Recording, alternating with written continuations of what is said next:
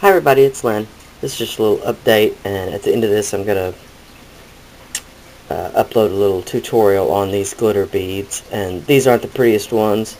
This is some transparent clay, and it actually has transparent glitter on top of it. It was just an experiment. I wanted to see how it turned out. They look actually more pearly than anything. But the best glitters on these glitter beads that are going to give you the most sparkle are either the holographic glitters or some metallic glitters. This pearl glitter is just a clear iridescent glitter. So there's a clear iridescent glitter on a clear transparent clay.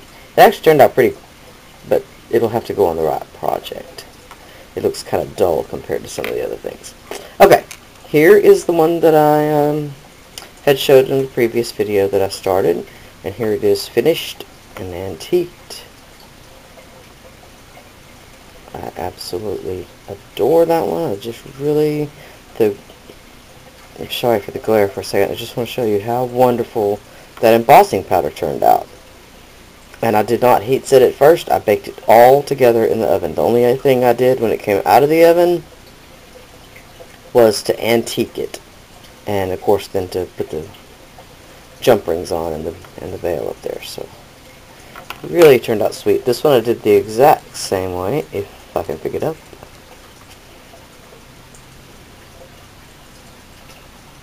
The tree, and again I'm going to glare you for a second just so you can see the smoothness, how wonderful that embossing powder came out. It's beautiful.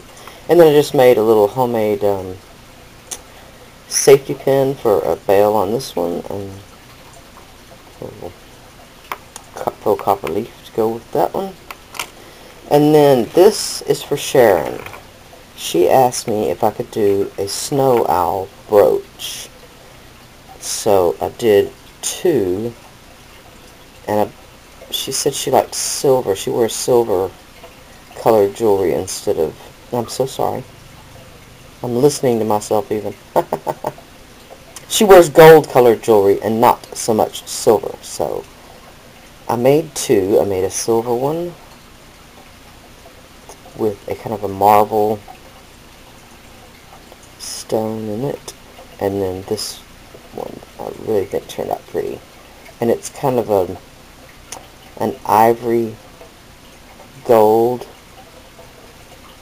owl with his little, I don't know if this is going to be all blurry, but it's kind of a blue glittered crackled white stone in the middle. So there you go, Sharon. Let me know what you think. I have no problems doing another one.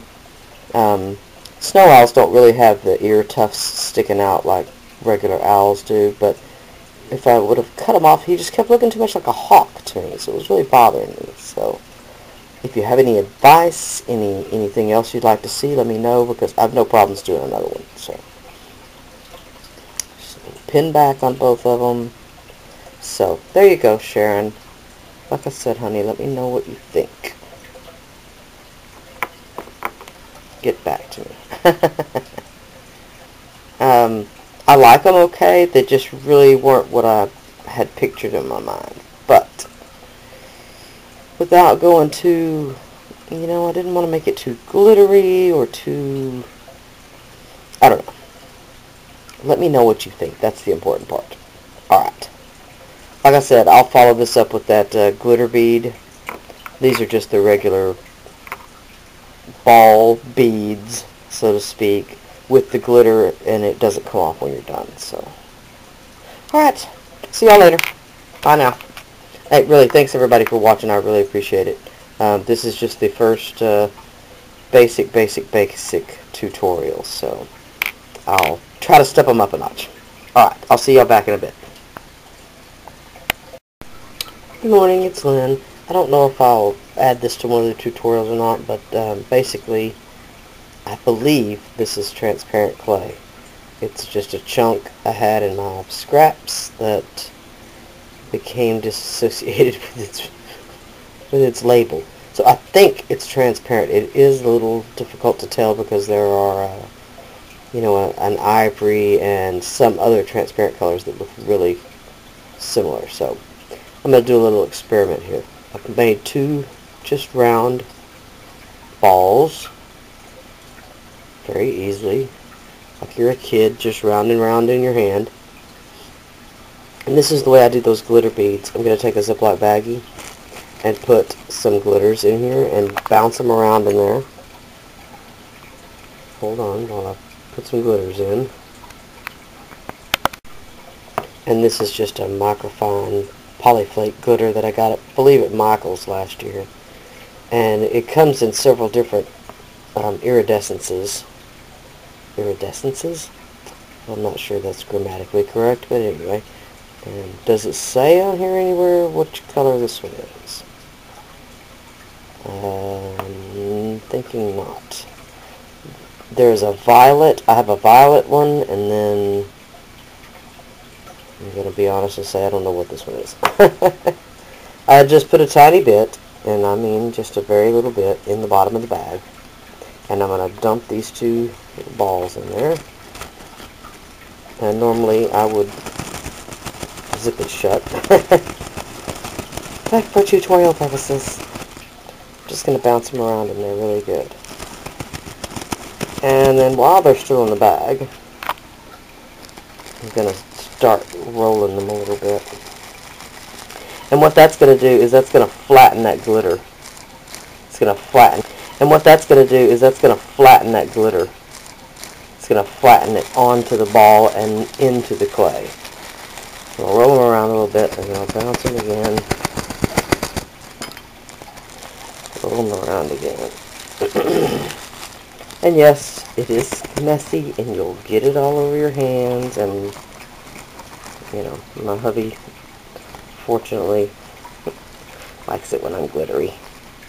So, now I've taken them out, and again, on my glass, I'm just going to roll them.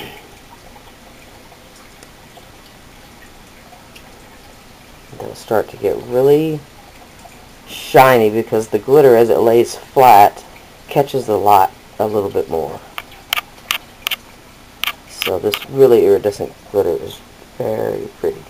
So, don't know if you're going to be able to see how smooth. It's literally smooth. There's no glitter sticking up. There's no, you know, little pokey bits. And after you fire it, after you bake it, and then put a clear glaze on it, of course, it's on there.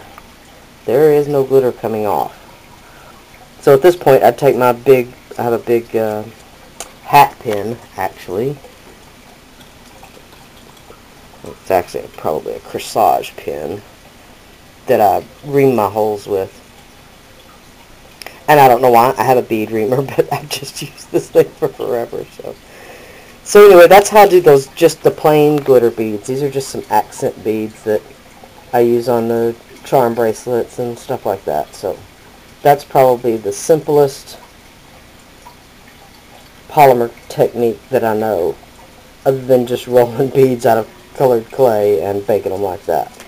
So that's the plain glitter bead, and I will come back with one of the glitter stones. I've actually been working on a couple for a project, and I'm just not happy with the result yet. So although it really did come out pretty, it's just not perfect for what I want it for. And this one hasn't been finished yet, obviously. That's the way it comes right out of the oven, which is pretty just like that. So anyway, I'll be back. This is my oven setup. It's just a Hamilton Beach. It's actually a rotisserie convection oven. And I just got it at a yard sale or whatever, and the rotisserie part's missing.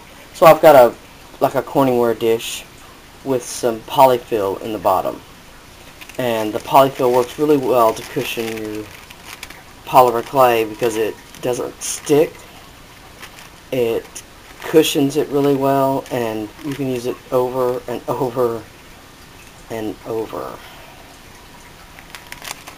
This is just 2 sheets of wax paper that before I used them, I stuck them in there and let all the wax melt off of them, obviously.